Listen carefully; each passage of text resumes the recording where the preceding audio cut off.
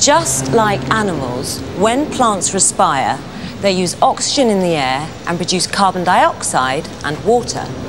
But in the light, plants photosynthesize too. So to investigate the gas exchange and respiration alone, I'll have to do the next experiment in the dark. No light means no photosynthesis. This cylinder passes pure oxygen down this tubing into a bell jar. There's no carbon dioxide in there at all. Another tube passes the outlet gas through this bicarbonate indicator. Left overnight, if the plant is producing carbon dioxide, the indicator will turn yellow.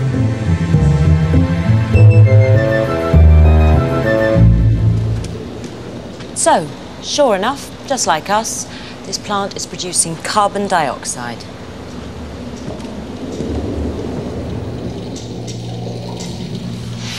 So, inside the cells of all living things, animals and plants, a chemical reaction is taking place to unlock the energy in food.